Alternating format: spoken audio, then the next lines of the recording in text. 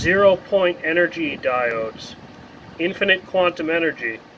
This stuff comes from Garret Moddel at the University of Colorado Boulder, developed under a United States Air Force grant. The water will create a conducting path between the two steel coils, at which point one of them, which has ZPE diode cavities, will create an electrical energy imbalance.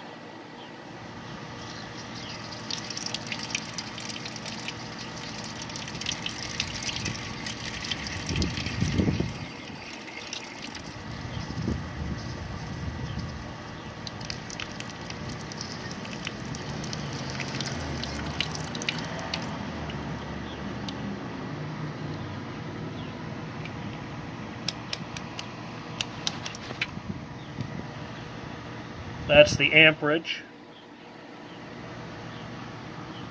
Amperage between the coils. Our previous measurement was voltage.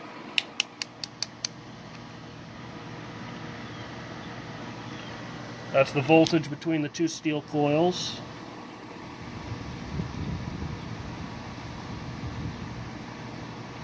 One regular steel coil and one altered steel coil. This altered steel coil has 0-point energy cavities. These special 0-point energy cavities create an imbalance in the 0-point energy, driving electrical energy through them. Oh, and I guess significantly more over time. That was a lot higher than the initial voltage. I have to look into that.